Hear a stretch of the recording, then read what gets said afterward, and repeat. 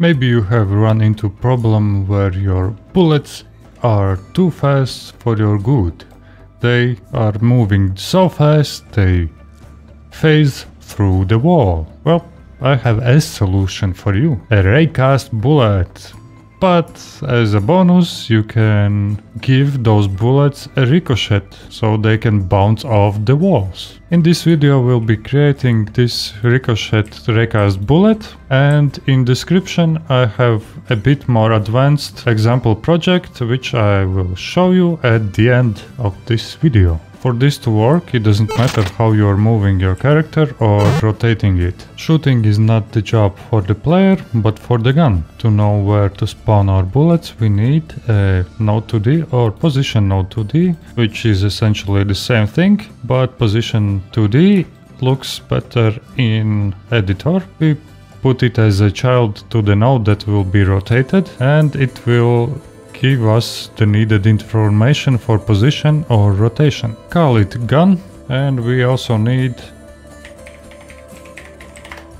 auto load singleton. I like to call it events. Then add it to auto load and give it a signal spawn bullet. While we are here, also add a function ready OS center windows, because I hate when game's window is in the corner of my 4K screen. Let's create a folder for gun and give a script for our gun.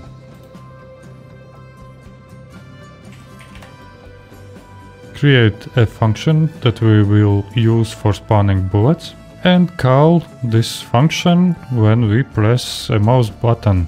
Create scene for the bullet. We need 2D scene for this. Call it Raycast bullet. Save in its own folder. We need this to preload this scene in the gun.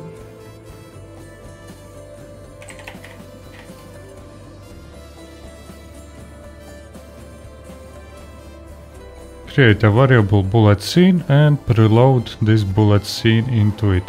When spawning bullet, we emit signal through events singleton and give some information for it, such as bullet scene, position, which is global position, direction, that's global transform.x, x, and rotation, global rotation. Whatever bullet we are going to spawn, this information is for the bullet to process, not the gun. Now we need to organize our level scene. I suggest creating a group node to organize drawing order, so bullets get drawn behind the player. You can create a script for the level, but this time we are dealing just with bullets, so I will create script for bullet spawn. For it, we connect to events singleton, signal spawn bullet, and we will create a function. Rated R. If you want to see Shaft, ask your mama. Method function spawn bullets.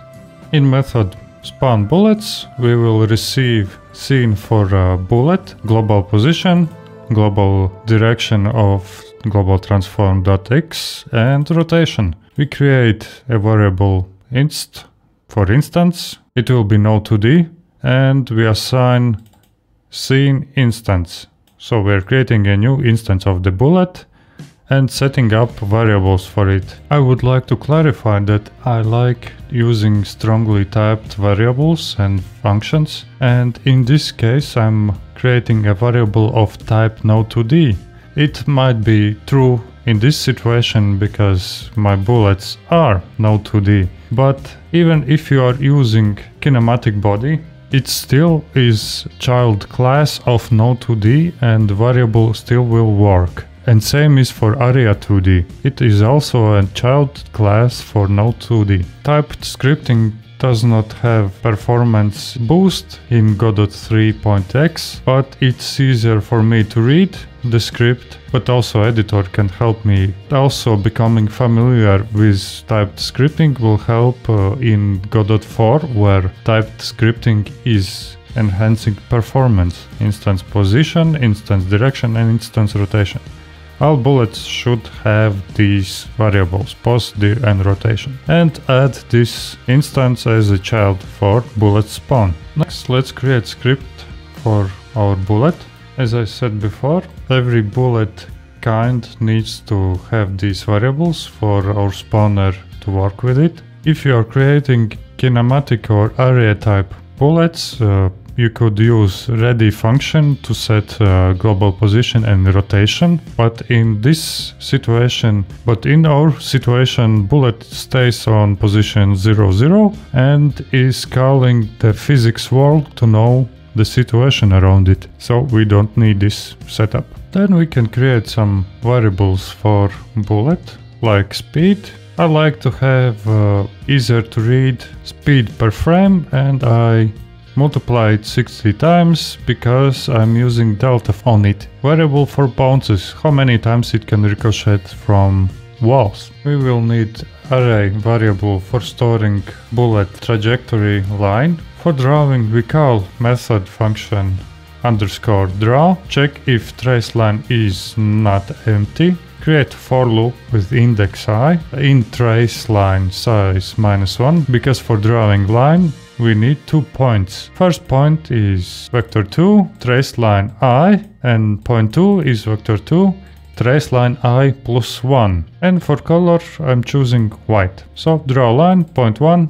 to point 2 and color. To trigger drawing, we call function _process delta, and this update function is triggering our draw method. To limit our bullet's lifetime, we can create a variable lifetime. This time I'm giving it 0.3 seconds and a variable for holding time. You can achieve this lifetime with creating a ready function, yield get tree create timer, or have a timer in your scene, and on timeout signal queue free. But later you might use this time variable to give variation for your bullets over time. So in physics process, we check if bounces are more than 0 left and time is smaller than lifetime. We call our bullet process. This is this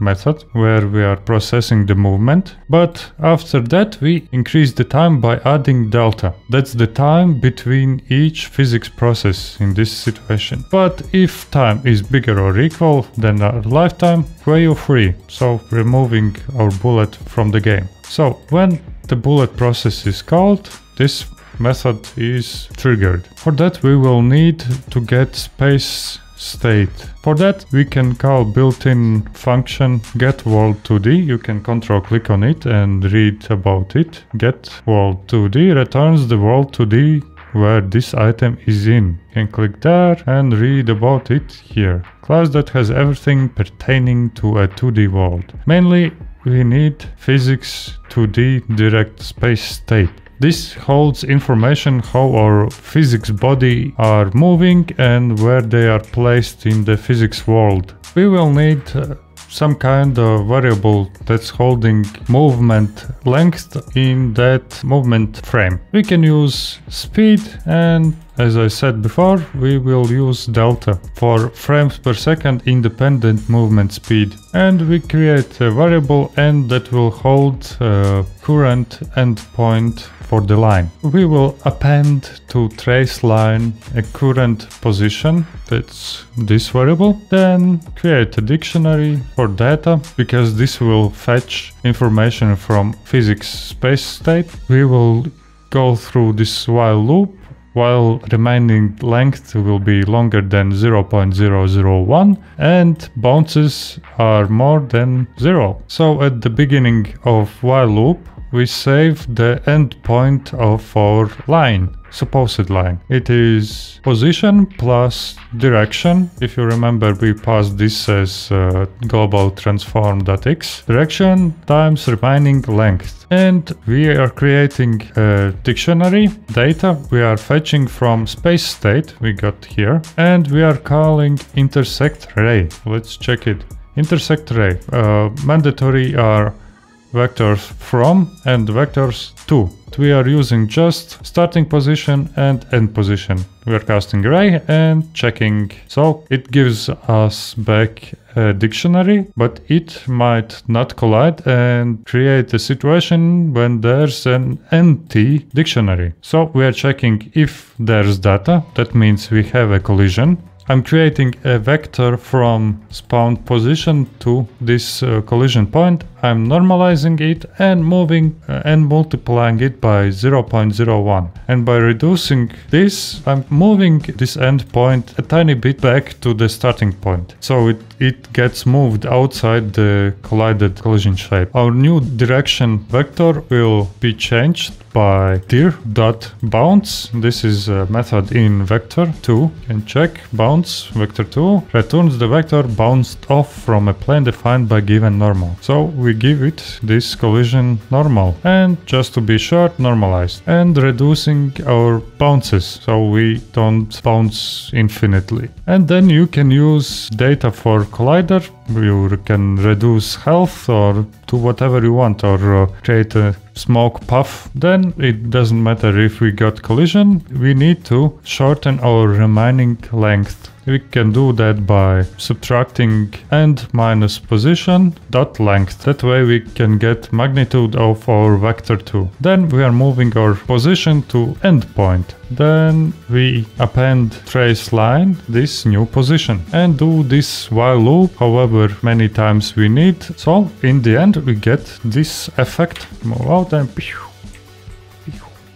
as my suggestion for your project is to utilize the time variable you have here and append it as an array. That way you can use your drawing of the line influenced by this time to give line segments the fade out or something like that. Here is example of what I did for example project, and it's linked in description. It also has 3 different weapons.